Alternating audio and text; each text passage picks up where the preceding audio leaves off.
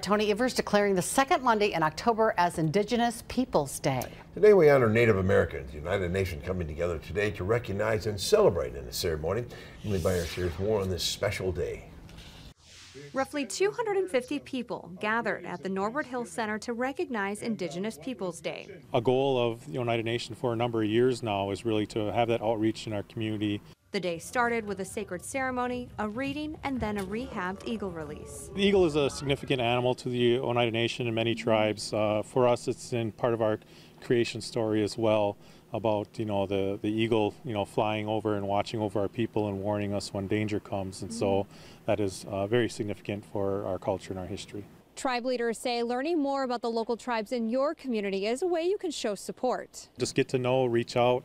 I know a lot of tribes do a lot of active in tourism as well, so go out and visit the reservations, see what they have to offer, get to know the people.